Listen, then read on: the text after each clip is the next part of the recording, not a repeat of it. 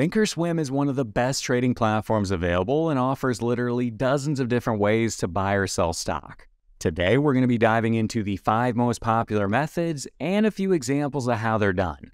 The very first method that we're going to talk about is available on nearly every screen within ThinkorSwim, and that can be found by coming up here to the very top of the page and simply finding the current price of the stock and clicking on it. So in this case, with Apple currently pulled up, we can see it's currently trading for $128.15, and if I click on that, you can then see a little menu pops up down here below asking exactly what it is we want to do. Do we want to buy the stock? Do we want to sell the stock? Or do we want to use a custom order, which is a more advanced trade? So just as a quick example, if I were to come up here and click on the buy button, you can see that that immediately built out an order ticket down here below to actually buy the stock. Now the pre-filled parameters in here are going to depend on whatever your default is, but down here below we could then specify exactly how many shares we wanted to buy. We could come to the right and specify the price we were willing to pay, the order type we wanted to use, and then how long we wanted that order good for. Once happy with it, we would then just come down here below and hit that confirm and send button and actually submit the trade. But again, that's going to be the very first example and probably the simplest way to place a trade within ThinkorSwim. The second method that we're going to be talking about is actually by clicking on the bid or asking price of the stock that we want to buy or short. Clicking on the asking price of the stock is going to build out a buy ticket, whereas clicking on the bid price is going to build out a sell ticket or a ticket to short the stock. That'll be anywhere you see a bid or ask, but if I were to come over here to my watch list section right now, you can actually see I've got a column for both of those right here. So if we were to come down below and look at AMD right here, we can see the current bid price is $64.88 and the current asking price is $64.89.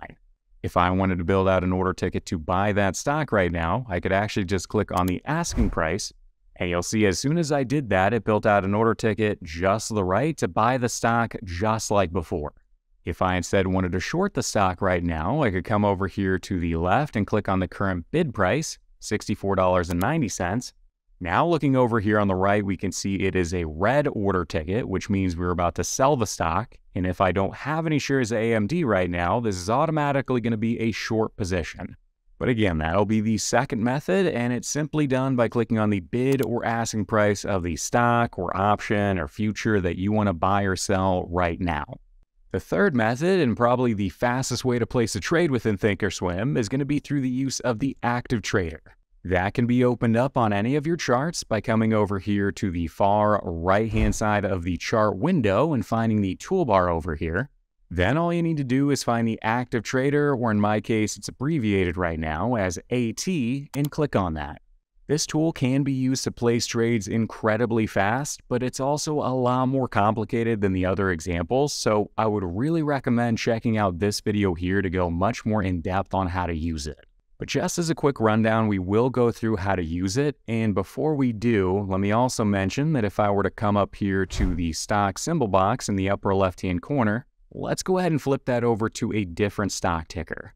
In this case, just for example's sake, let's go ahead and throw in, Bank of America, BAC. You can then see that the active trader ladder over here on the right is now the AT ladder for Bank of America. So anytime we click on any of these buttons in here, we're placing a trade on this stock, on Bank of America right now. If we were to first start at the top of the active trader ladder and work our way down, you'll notice that the buttons at the very top here are going to be used to place market orders on the underlying stock. So we've got the buy market button, we've got the sell market button, and then the little arrow over here on the left-hand side, if I click on that, down here below in the quantity box, we can actually see how many shares we're going to be trading anytime we click on those buttons.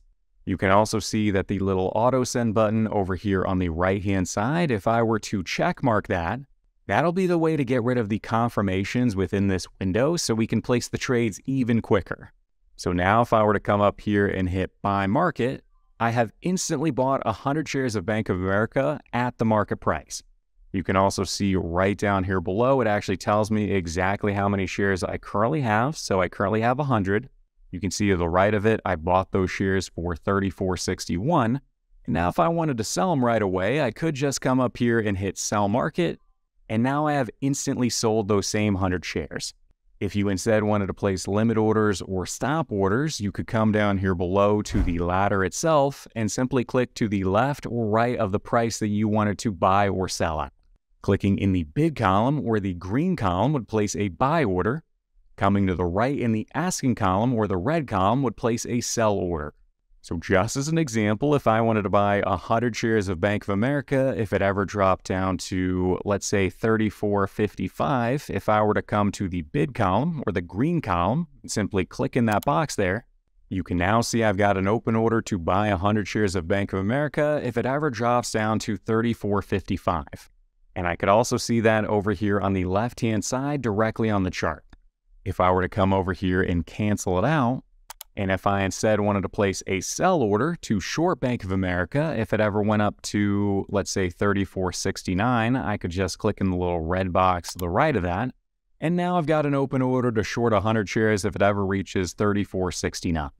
But again, this tool can be a little bit more complicated if you're just getting started, so I would really recommend you watch that video I made, which goes much more in depth on how to use it so you guys really get the hang of it.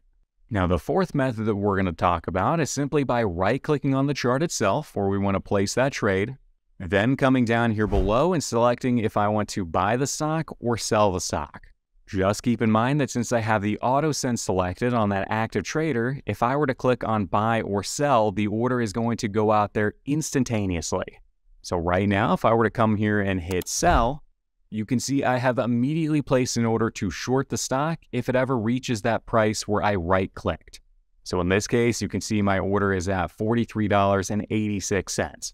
If I were to cancel that out and instead come down here below the price to around, let's say, 30, and if I right-clicked here, I could again come up here to the top and click on buy, and now I've got an open order to buy 100 shares if Bank of America ever goes down to, it looks like, $29.86.